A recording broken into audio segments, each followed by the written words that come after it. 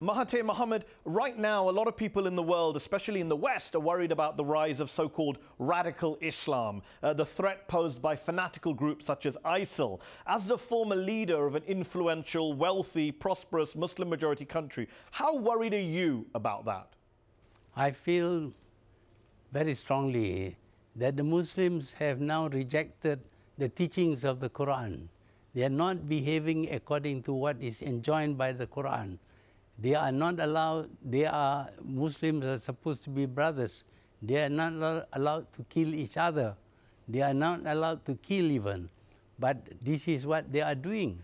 And it cannot be because they are following the teachings of Islam as found in the Quran. So what are they following? What's the ideology behind all this? I think it is political.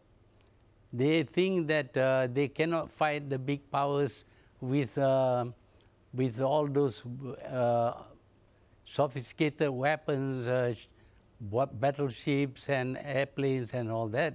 So they are resorting to what we call terrorism, and it is escalating. And as you care to study, you will find that this started when the State of Israel was formed, and since then the level of activities or terrorist activities have increased because they feel frustrated. Whatever they do, they cannot get any redress over their problems with Israel.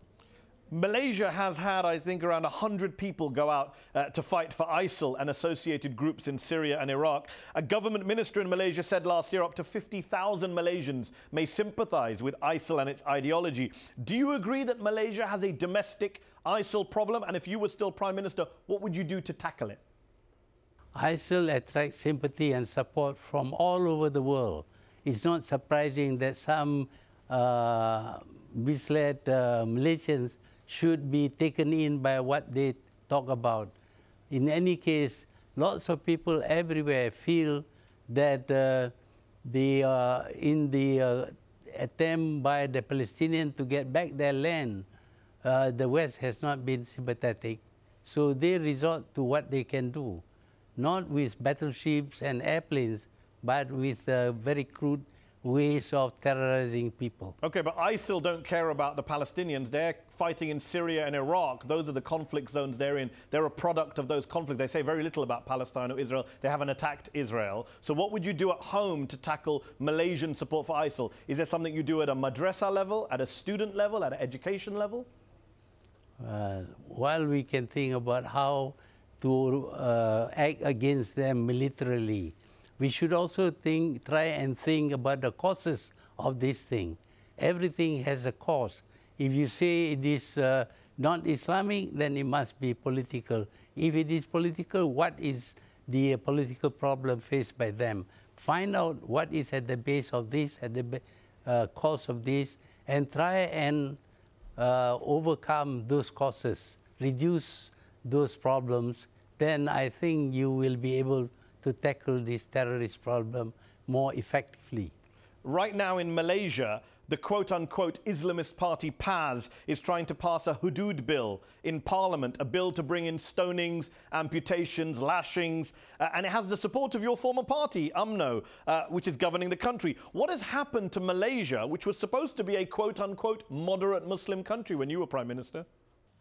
They tried to bring these Hudud laws before, during my time. I rejected it because it is un-Islamic. In a multiracial, multireligious country, you cannot have two laws for the same crime. But they don't care whether it is just or unjust. They just want to win the support of extreme Muslims so that they can win the general election. It is not about trying to Islamize Malaysia. But where are those extremists coming from? You can't blame Palestine and Israel for people supporting stonings and beatings. Why do some Malaysians support these horrific acts of stonings, beatings, lashings? No, they want to do it, but the general population will not accept it, they will not support it. There will only be problems in Malaysia if they try to do it. But in any case, they are too small and they are never ever going to become the central government.